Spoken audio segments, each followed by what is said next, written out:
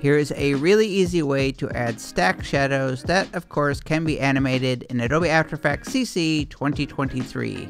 First, I added a text layer, but you can also add shapes or graphics, and the font that I'm using is called Landrina Solid. Then go to the effects and presets and do a search for stacked, S-T-A-C-K.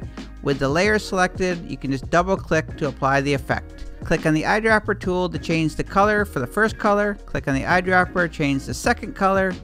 Click on the eyedropper, change the third color. Now you've got this pretty cool stacked drop shadow. I'll animate the shadow direction, drag the current time indicator to the beginning of the timeline, click on the stopwatch for angle, move the playhead forward in time, change the value, drag the playhead back, press the spacebar, and that is how to add and animate a stacked drop shadow in Adobe After Effects CC 2023. My name is Mike Murphy. Cheers.